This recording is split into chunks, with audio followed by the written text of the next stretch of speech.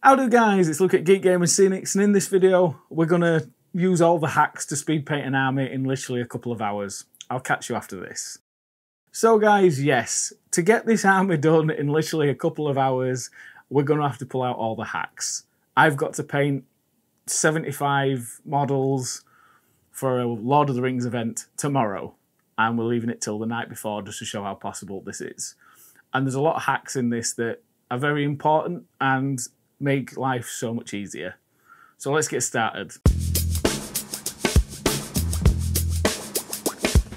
Using a long piece of wood as a massive paint handle and double-sided foam tape on top of that means you can stick your models to this stick very quickly, and it holds them very securely.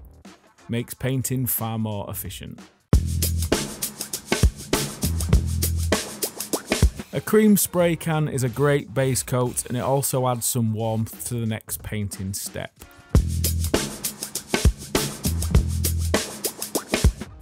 Army Painter speed paints are great for getting down your main base colour, your highlights and your lowlights all in one step. One benefit to speed paint over alternatives, they don't leave tide marks, so it makes your finish a lot more subtle between your highlights and your shadows.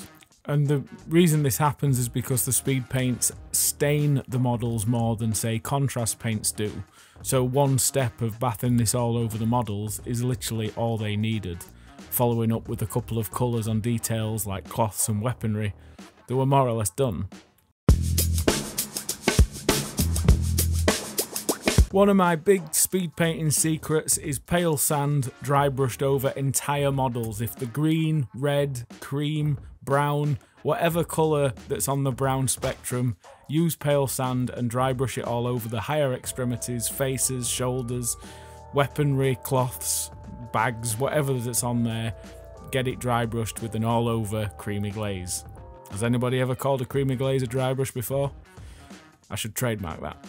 This just makes the models pop, and it also highlights details like teeth, eyebrows, things that you'd miss when you're painting like this, and it just makes the model, to the eye, look far better painted on the table.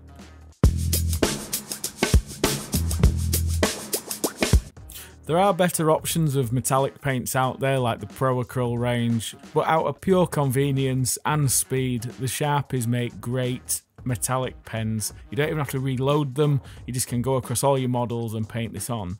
If you've used paint and you've used a wash over the top, the Sharpie also makes a great edge highlighting tool for all your weaponry. We've all heard the saying, bases and faces. Geekgaming Scenics has got the quickest and best looking basing option you can buy. Just glue it, dip it, done it.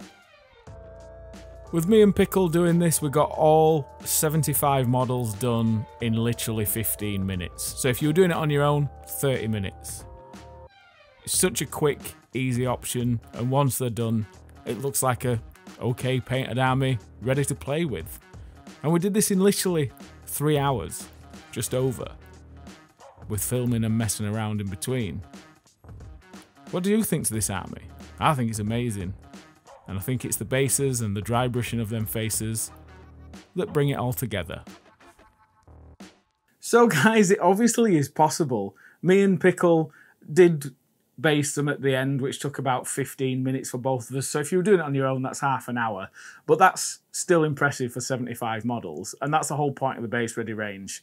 Now, there's multiple ranges of the base readies. So if you want to check them out below. Whether you want a patchy plane, like a New Zealand look, or you want Mars, or like what I've used here, the Grimdark City Rubble. You can get whatever look you want from just dip and done. Add a couple of tufts if you want to get fancy, and your bases are done. Perfect for speed painting. But a couple of things I want to add. The Army Painter speed paints have opened my eyes a little bit. I thought they were just going to be like contrast. The difference with speed paints is that they've got a little bit more water tension. So they don't pool the same, they don't leave tide marks. So when you're using contrast paints, you don't get much staining with it, it just sort of drops into the recesses and it puts like a glaze over the higher areas. Whereas with contrast paints, it stains it more, which gives you a more subtle finish.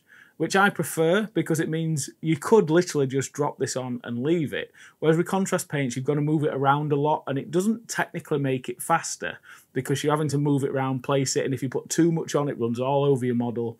Whereas the speed paints don't seem to do that. They have that little bit more water tension, it dyes it better, and it just has a much smoother, nicer finish. And that's a big eye-opener for me, and I'm absolutely shocked by them. And I mean, I've used about 5 of the colours now, and when the full range is out, I'll definitely be using them, especially at the price point they are. But anyway, guys, I've really enjoyed this video. It's obviously very achievable, especially in an army like this. If you want to see a video on going into colours a bit more in depth and painting up Space Marines, things like that, Pickle from the Pickle Jar has also done a video which is going out at the same time. So check the links below where you can see his video on it as well. Bit of a double whammy for you. But anyway, guys, thanks for watching. Thanks for tuning in. And if you want to support the channel, obviously all my base-ready products are below, but please support your local shops. Shops all over the world carry our products now, and if you want to find the link, it's at the bottom of the website, and you can find your local suppliers and buy from them, which supports me and it also supports the local communities as well. But anyway, guys, I'll catch you for the next video. Love, love, love.